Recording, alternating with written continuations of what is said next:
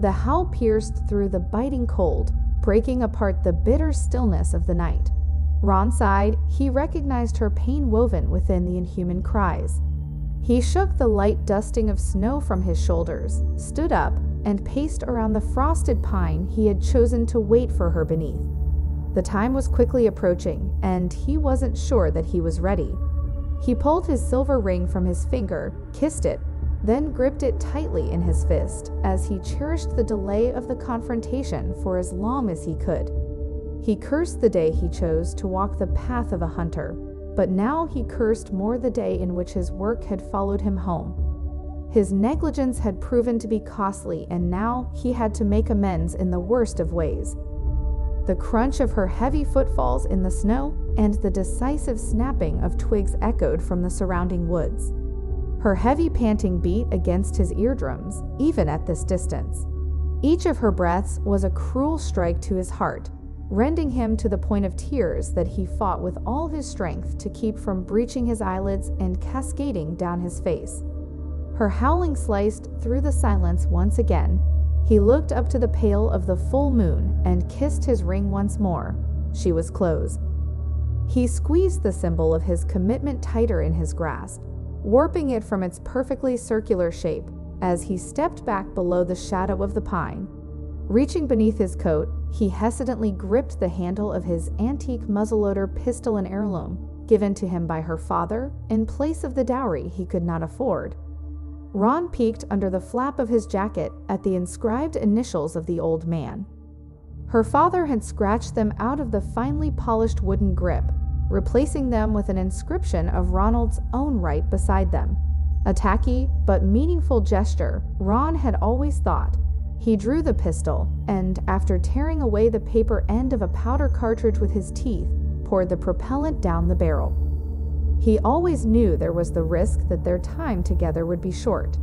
It was only natural in his line of work. However, he never expected it to end this way. He'd always thought he'd be the one to die first. Of all the evils he'd faced, all the monsters he'd slain, of all the glories of heaven and the terrors of hell, he never could have predicated the occurrence of a tragedy such as this. He knew better, but he couldn't approach this with the same decisive coldness with which he regarded his usual marks. This was the love of his life, the spark of warmth that set fire to his passionless and icy existence. Ron tensed as the crunching of snow drew nearer. He breathed in deeply through his nose. He could smell her perfume. He closed his eyes, wishing he could wrap himself in the aroma and pause time to bask within it for all eternity. It was the same sweet scent of roses that had always accompanied the arrival of her letters when he was away, and her presence when they were together. The scent that would now forever plague his memories and leave him longing for the times before this night.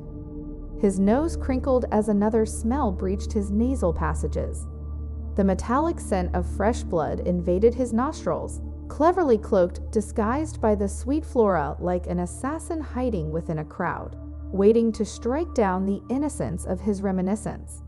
A sour reminder of what she had become.